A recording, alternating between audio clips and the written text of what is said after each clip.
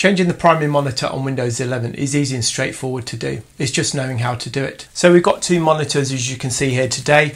We're actually going to make it so that the monitor on the right becomes the primary or the main monitor. No physical changes are actually needed to the monitors. It's just a few simple changes to your system settings. And I'll be showing you how to do this step by step.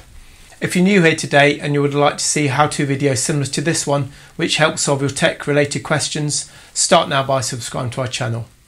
Okay, so let's dive into the detail right now and look at how to change your primary monitor on Windows 11. So in order to change your primary monitor on Windows 11, you don't physically need to move the screens around, anything like that.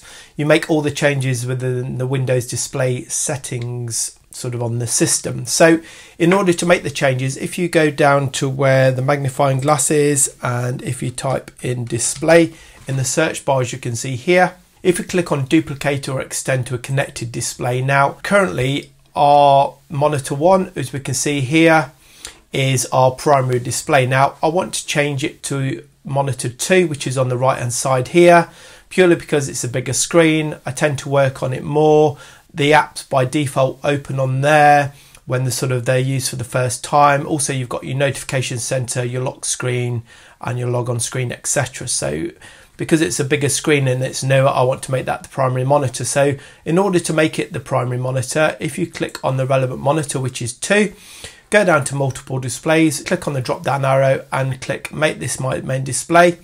You can see now that the apps appear on here. You've got the notifications and some of the other functionality appearing on screen here. I've created some further PC related videos for you, including how to adjust your second monitor from left to right in Windows 11. You can click on the links appearing on screen now.